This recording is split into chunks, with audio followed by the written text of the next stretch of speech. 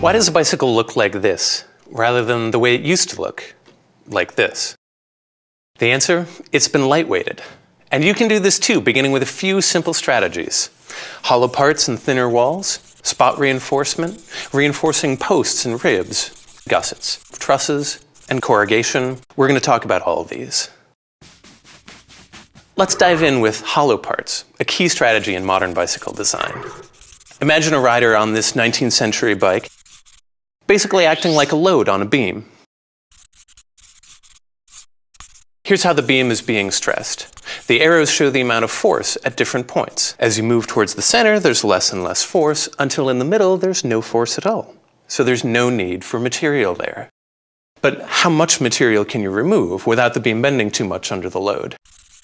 Here's a simplified form of the equation. Bending increases as the cube of the length between supports. It decreases linearly with the beam's width and the cube of the beam's height.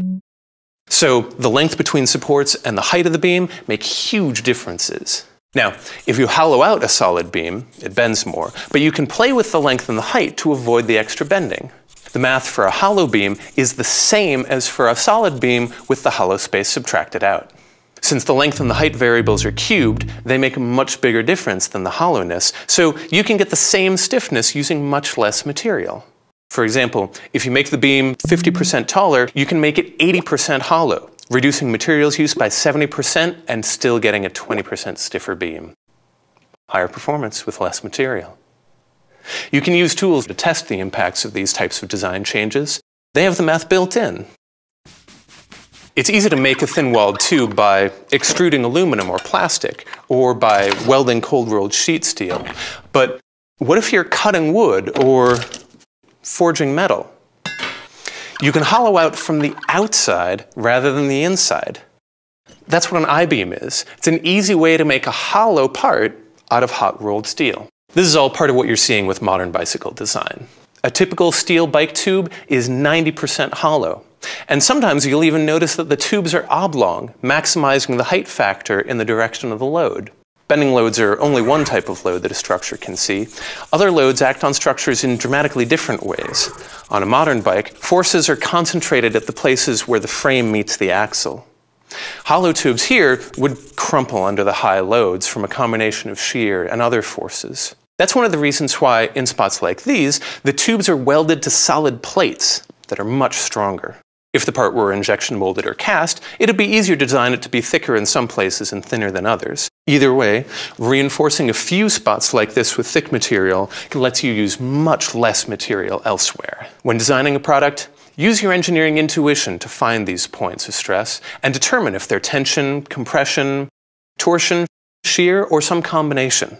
What if your product is already hollow, like a laptop or the body of a car? Well, you can still lightweight it by making the walls thinner. Of course, this will reduce its strength and stiffness, but remember that beam equation? The top of your hollow part is like that beam we were talking about.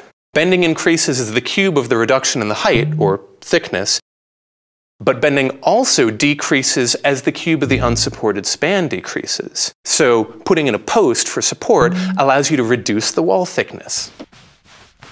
This works great for a hollow product that doesn't open and close, but with a car, you can't exactly weld a post from the hood to the engine block, because how would you ever open it? Instead, you can strategically place ribs not connected to anything at all to reinforce the surface. The thickness or the height of the rib makes the surface much stronger there. You can even lightweight the ribs, making them hollow. Ribs are great, and pretty easy to add to injection molded or extruded parts, but if you're manufacturing from bent sheets of metal or plastic, extra wall thickness means extra parts with extra welds or fasteners. There's another way to approximate solid ribs in a bent sheet: corrugation. By folding the material, you stiffen it, just like with a rib or a post. That's what you see in lightweight soup cans and cardboard. This is great, but we can go even further by replacing solid walls altogether with trusses, which are arrays of thinner beams. Look again at the beam we hollowed out earlier. What happens if we hollow out the walls, too? We reduce material use enormously. But right off, you can see that you'll need to put in posts to avoid long unsupported spans. Also, this hollowing has made the part much less able to resist shear forces, which push parallel to the face of the object. We can think of the edge that's resisting the shear force as a separate beam with the top unsupported. To support it, we can anchor a diagonal beam similar to the opposite corner, similar to what we did with the post. With this diagonal beam, the shear force effectively becomes a compressive force, directly fighting the strength of the material. Adding another diagonal beam connecting the opposite corners also helps by resisting that shear force in pure tension and also by resisting shear forces from the other side. A diamond frame bike is a truss, where the tubes are resisting a number of forces from different directions. The individual components usually just experience stress from the rider's weight as compression or tension rather than bending. Trusses are usually made by welding or fastening smaller components together, but they can be made in other ways. Corrugated cardboard is actually a truss in 2 dimensions. You'll see trusses in bridges, roofs, the Eiffel Tower, any structures that need to be stiff but light. Now, you may not need a whole truss to lightweight. Sometimes you can just reinforce the corners well with gussets.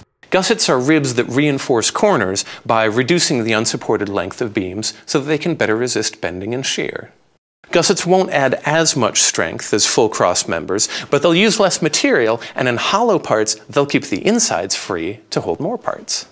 On this mountain bike, a gusset is welded into this joint for when impacts on the front wheel exert shear and bending on the frame. The kinds of strategies that we've just looked at, hollow parts, spot reinforcement, posts, ribs, and corrugation, trusses, and gussets, have allowed great leaps forward in lightweighting. Combined with advancements in material science, these have allowed bicycle designers to reduce the weight of their products by more than half in the last century, and at the same time, making them much stronger. Designing sustainably means doing this everywhere, reducing materials use and improving performance.